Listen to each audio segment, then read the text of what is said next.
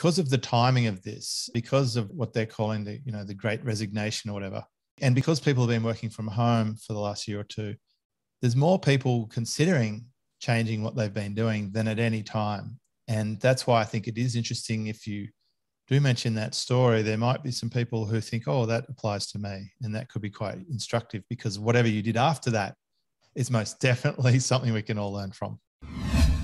All right, I'll give you the medium version. So I decided to be a lawyer because I got good grades at school and I can 100% say, do not do that.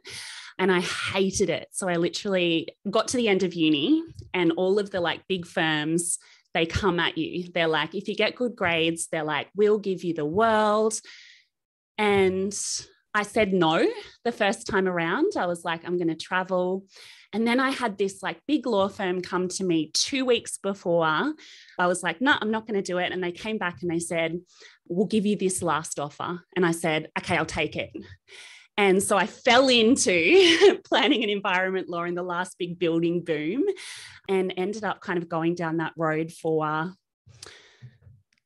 5 years and never had any client contact, just didn't enjoy it at all and thought, what am I going to do? What do I want to do now? And I decided that I wanted to do marketing. So I'd worked at Red Bull when I was at uni and I was like, this is fun. I want to do this.